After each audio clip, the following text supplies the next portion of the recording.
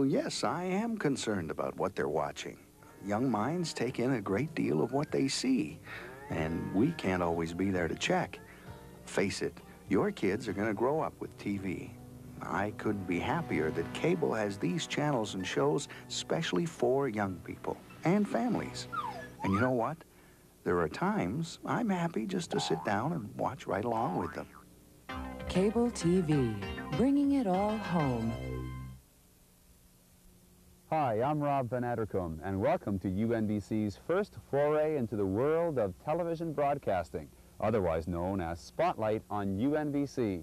The purpose of this monthly half-hour program is simple, to give you more information about what's happening at UNBC. As you can see, the laboratory and library buildings are in the process of being built. Construction of the Prince George campus and the tendering process has come under fire recently. We'll have a story on that this program. Also coming up, a talk with UNBC's first students, milestones from 1992, and highlights from a recent First Nations forum held in Terrace. That and more is coming up. Stay tuned.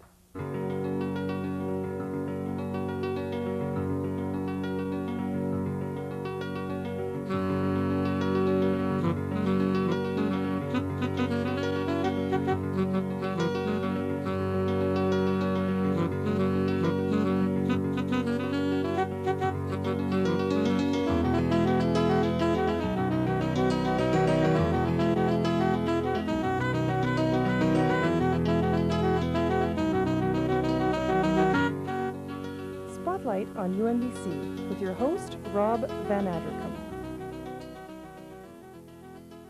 UNBC's first semester began in September of 1992. Semester number 2 began a few weeks ago with students from Kitimat to Williams Lake to Charlie Lake and all points in between. While the Prince George campus is being built on Cranbrook Hill, the French-Canadian Club is the teaching center in Prince George, and we caught up with 3 students just before classes resumed. Basically, this was your first experience with a university and the first experience for UNBC offering courses. What's sort of your perception of how the first semester went? Good response, bad? Was it a lot harder than you thought? It was a lot harder than I thought. I thought, oh, UNBC, no problem. It'll be easy, but it was definitely university level courses, and I had 5 courses, and it was a heavy workload, but I came out okay in the end. What were some of the problems? Textbooks. There was no textbooks in the beginning. They failed to order them, or I don't know what happened, but we went through a couple months, or a month anyways, with no textbooks and just a whole bunch of photocopies. So that was a bit of a setback. Well, it's been a real challenge. I went to the University of Victoria for a few years, a long time ago, and then I've taken some courses through CNC.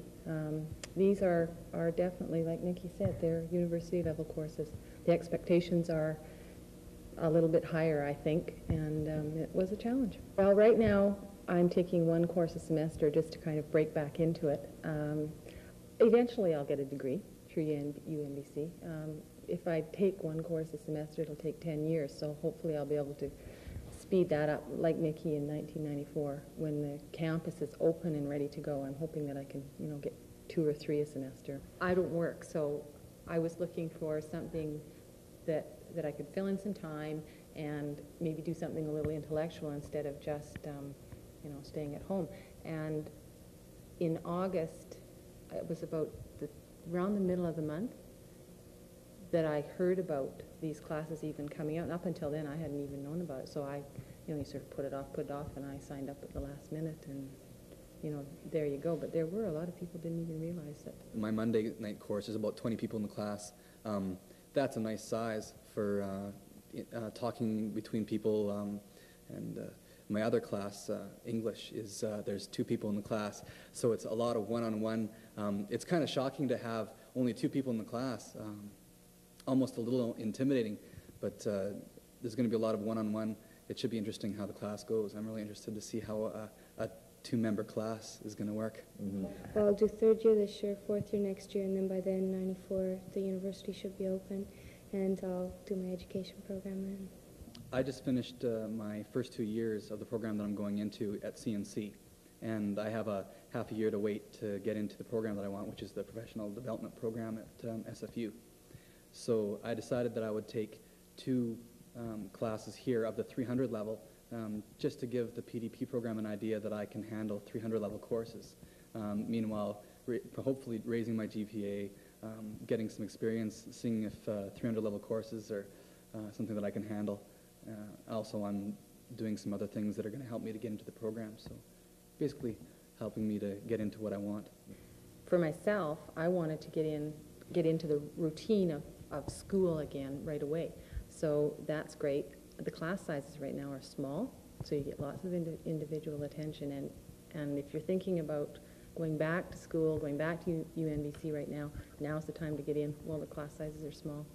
The beginning of classes was one highlight from 1992, but there were many more, according to UNBC President Geoffrey R. Well, I think one of the highlights is being able to go to the topping off of the library building last fall, and thinking that there was absolutely nothing up on the hill there in February, and so I mean that was really significant.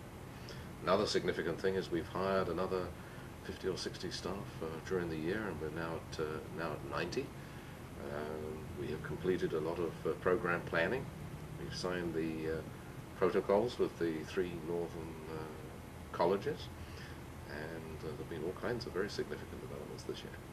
What about for 1993? What sort of things can we expect to see then in terms of, I guess in terms of developments of UNBC's regional operations, I guess will take center stage, the campus will become nearing completion?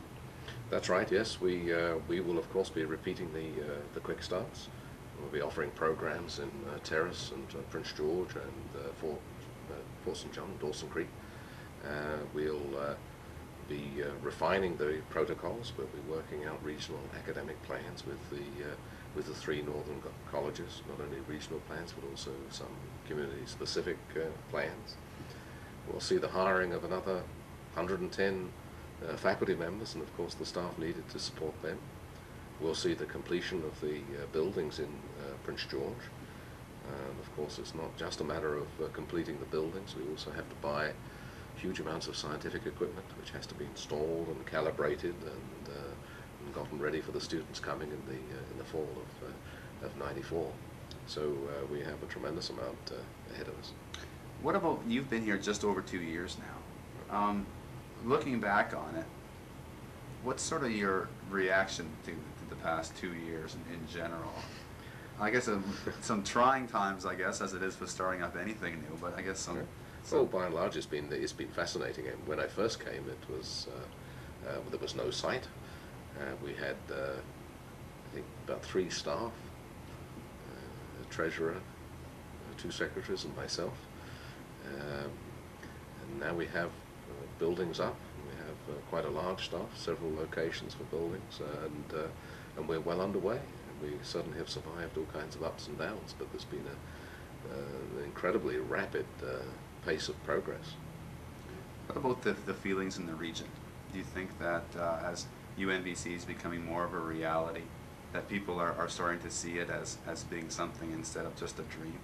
Well, I think so, and I hope so. I mean, I hope the fact that we've actually started offering courses has helped that.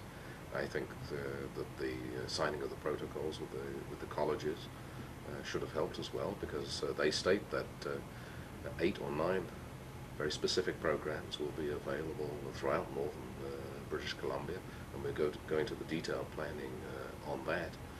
We've had several consultants come in to look at programs that are specific to regions other than Prince George. So I'm hoping that people will be believing that we are indeed coming, and we intend to come right across northern British Columbia. Spotlight on UNBC will be right back with news about construction of the Prince George campus.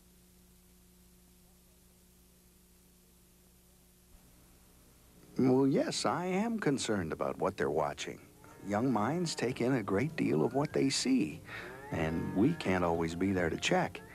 Face it, your kids are going to grow up with TV. I couldn't be happier that cable has these channels and shows specially for young people and families. And you know what? There are times I'm happy just to sit down and watch right along with them. Cable TV, bringing it all home.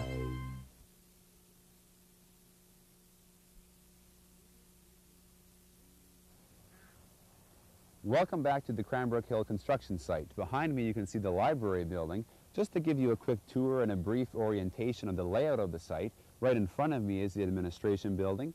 Over to my right is the Conference and Fitness Center. The Laboratory Research Center is in the back, and then the library and classroom complex again. And then over to my left, we overlook the city of Prince George. Also interconnecting all the main buildings is called the Agora. It's basically a building that connects everything together so that on cold winter days like this one, you won't have to go outside to go from the admin building, for example, to the library. Instead, you could travel indoors through the Agora. Phase 1 of these buildings is now virtually complete. UNBC has decided to lump phases 2 and 3 into one large contract worth about $50 million. That has angered the Prince George Construction Association. They want at least the opportunity to bid on each building separately because no single northern contractor is large enough to bid on the whole complex as one single project.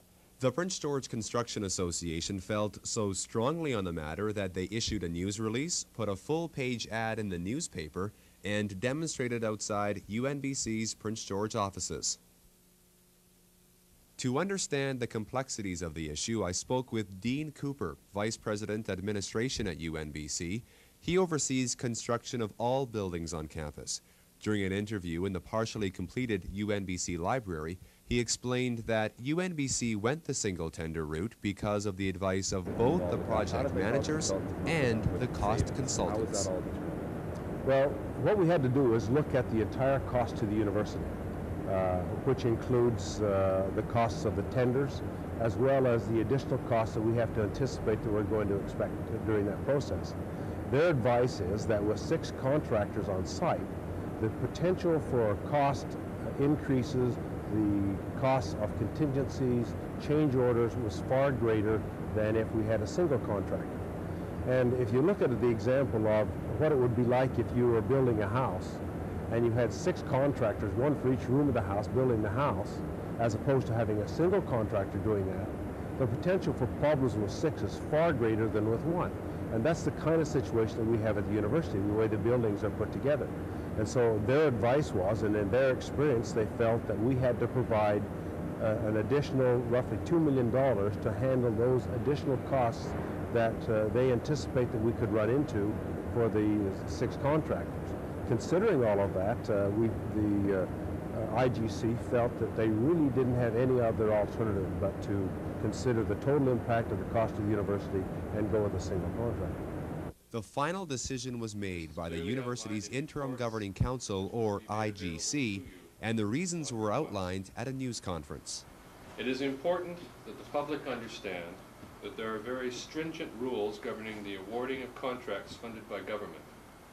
Prior to going to tender, the university must demonstrate to the Ministry of Advanced Education that the proposed facilities can be constructed within the available budget. The consultants have advised that $2 million can be saved by having one contractor complete the job. We wish very much that this were not so. We have every reason to believe our quantity surveyors, whose view is impartial and is based on professional experience, broadly accepted in the construction industry. We need the $2 million in savings to remain on budget, and there is no way we can proceed to issue the tenders without those savings in our analysis. The only way we could proceed otherwise is with the consent of the Ministry of Advanced Education. The Minister has indicated that there is no way he will permit us to risk such additional expenditures in the face of the reports of our consultants. Well, $2 million is significant. In allocating our budgets, we had to set aside a certain amount for the furnishings and equipment and so on for the campus. The library alone here that we're standing in, the books, the initial budget for the books in this library is $4 million. Now, $2 million is half of the total allocation that we have for the books in the library. We could apply, similar analogies of other areas.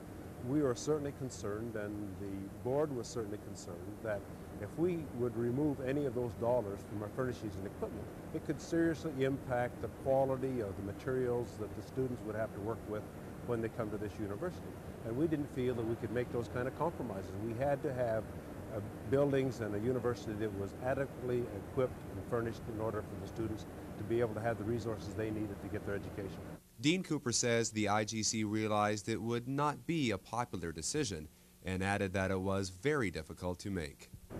Well, as far as difficulty is concerned, I think that it's summed up in the statement that was made by Tom Stedman, who was a member of our IGC, who said, "I don't like the decision, but I don't feel we have any other alternative." And I think that the Prince George Campus Committee, who is directly responsible for this, and our IGC have looked at this thing a number of times. It took us better than 3 months to go through this and respond to questions and look at all the different alternatives that we had in considering the issue. Certainly it was not taken lightly. And I think they came down to the conclusion that they didn't like to make the decision. They recognized the impact that it may have on the local Prince George Construction Association, but they really felt in the best interest of the university and the students at the University of Northern British Columbia, we really didn't have any other alternative but to move in that direction. As far as a single contractor or 6 contractors, I don't see that that's going to have any impact at all on the workforce from Northern British Columbia. At the present time, we have a contractor on site who is doing all of the buildings at the present time, and their head office is in Vancouver.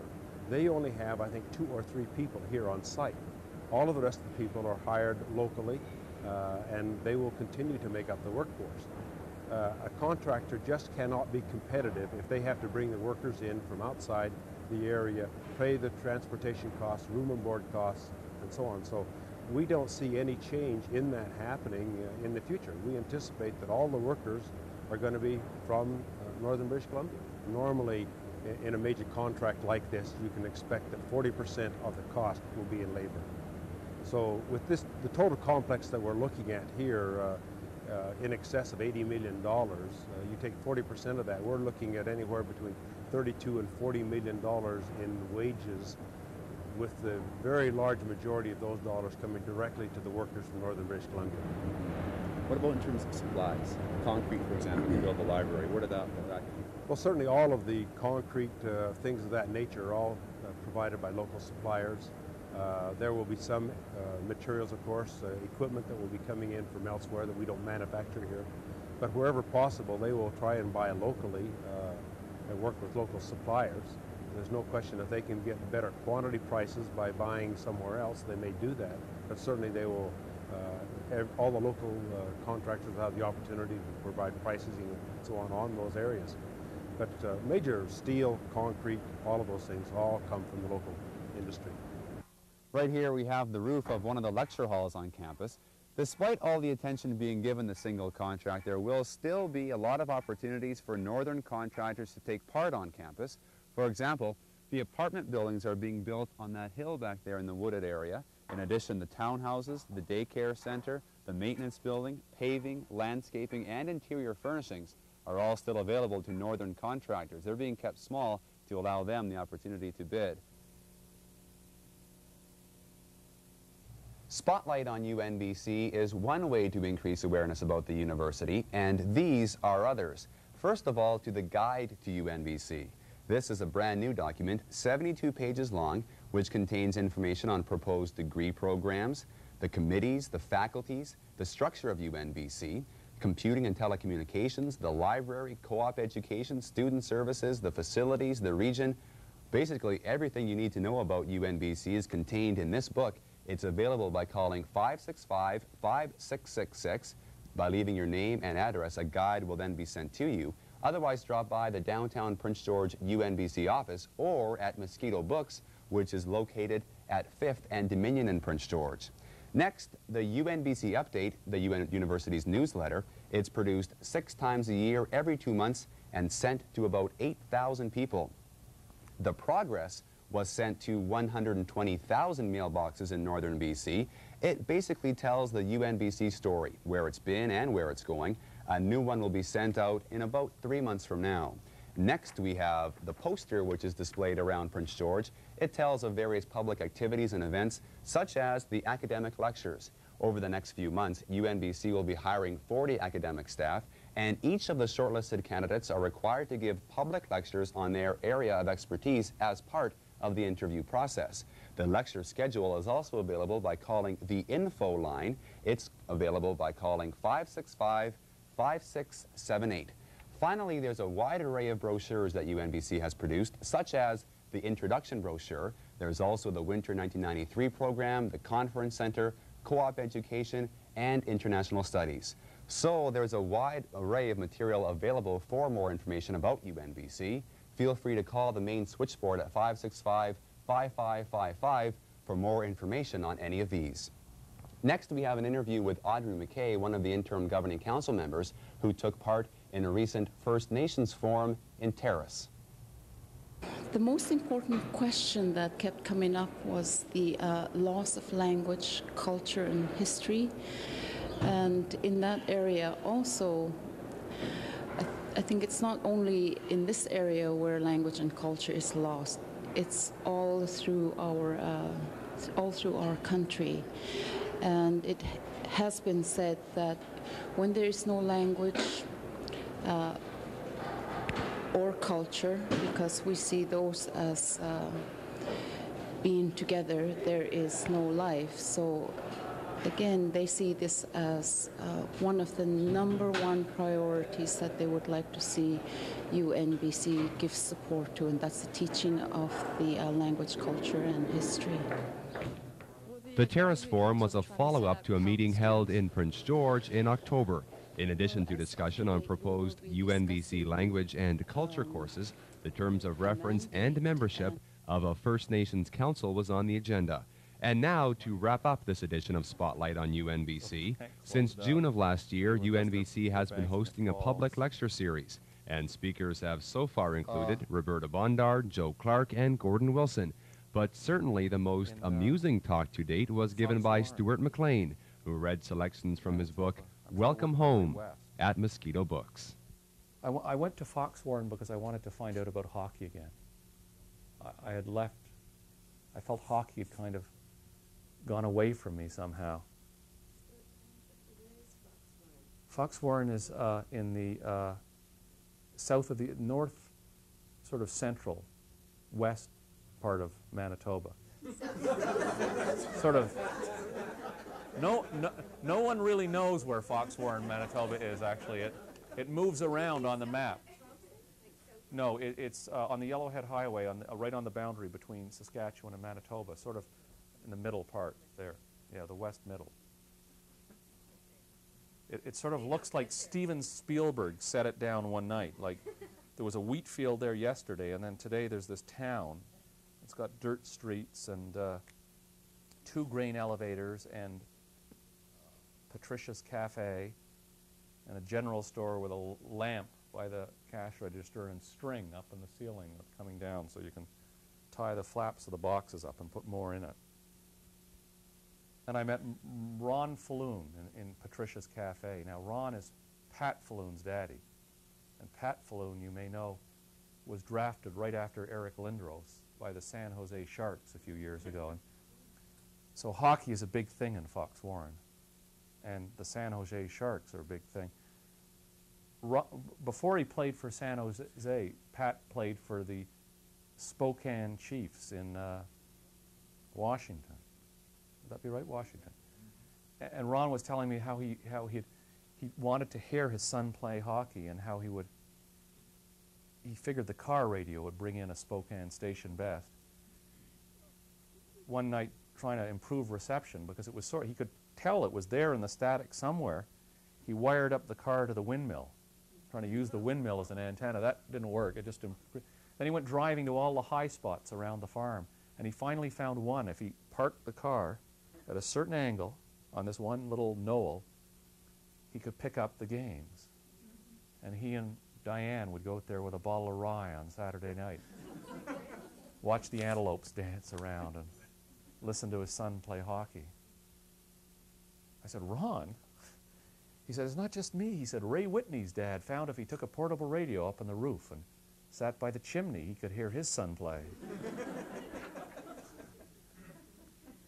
I thought this pleased me too, this image of mothers and fathers on Saturday nights on rooftops, wrapped around a bottle of rye on the prairie. It's kind of like the stoplight in Sackville, you know. It's probably red right now. Ben Lowe, when I was in Foxwarren, went to Crawford's Esso for an oil change. He took his car into Crawford's and had them change the oil, and Crawford got talking to him so much he remembered to drain the oil and put in the new filter, but he forgot to put in the new oil. Ben didn't notice until he got halfway home when the red light came on, and they phoned the station, and Crawford came out and put in some oil, but everyone was, you know, the thing about a small town is word gets round, you know. Get away with that sort of thing in Toronto, but in Foxwarren, where there's only 155 people living, you don't want to make a mistake like that too much. You going to take your car there? They were saying at the cafe the next day. Ron Falloon figured it out. He said, what you do finally, by the end of the day, Ron had the line, he said, what you do after you have your oil changed at Crawford's is you coast the car up to the gas pumps and you say, fill her up and check the oil.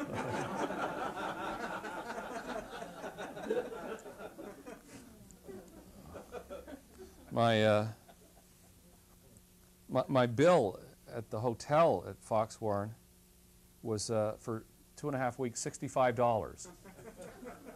$8 a night from Elsie Peach, who owns the hotel. I tried to give her more money. She wouldn't take it. She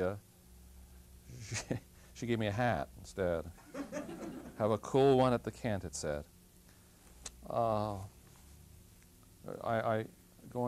Before I went to Foxwarren, I phoned Elsie, and my goodness, someone's ripped Foxwarren right out of this book. Huh? Here it is. I phoned her and asked her if I could. I was trying to make a reservation at the Kent. I don't think she'd had a guest for several years. You want to stay for 2 weeks? The woman on the telephone had a soft Ukrainian accent. Yes, I said, 2 weeks. Where are you calling from? I told you already, Toronto. Toronto? Yes. But how are you going to get here?